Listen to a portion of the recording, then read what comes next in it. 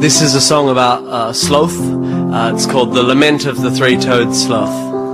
I used to be quite active in high school, back when my metabolic rate was faster. I was always quite stocky, but I was pretty good at hockey. I avoided white bread, potatoes and pasta. I used to be an average mammal. I was no Jesse Owens, but I wasn't John Candy. I was never that attractive, but I was reasonably active. I sure wasn't synonymous with lazy. I don't think I'm that apathetic. I'll admit I'm not particularly ambitious, but the fact that on the ground I don't break the speed of sound is typical of megalonychidae calypus.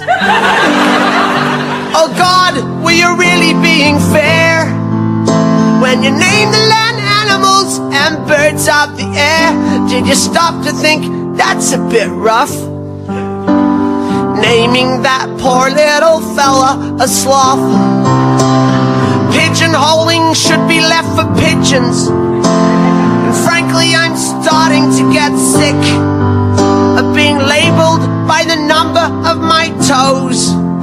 And the fact that on the ground I'm not that quick.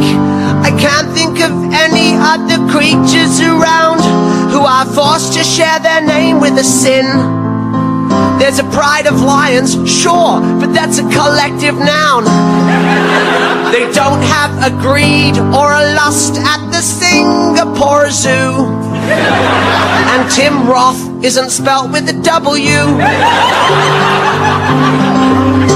And just in case I wasn't disadvantaged enough, you blessed me with only 3 toes that are actually too claw-like to grab onto stuff, and this simian face and this damn ursine nose to top it off. Oh, and then you went and called me a sloth. Lord, I have always done my best.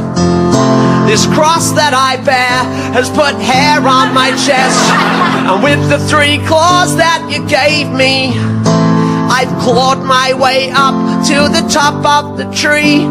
But up here I'm tired and I'm lonely as well. I've got few slothy friends and no slothy girl. It's really quite tough being a 3-toed sloth in this 5-fingered hustle-bustle world.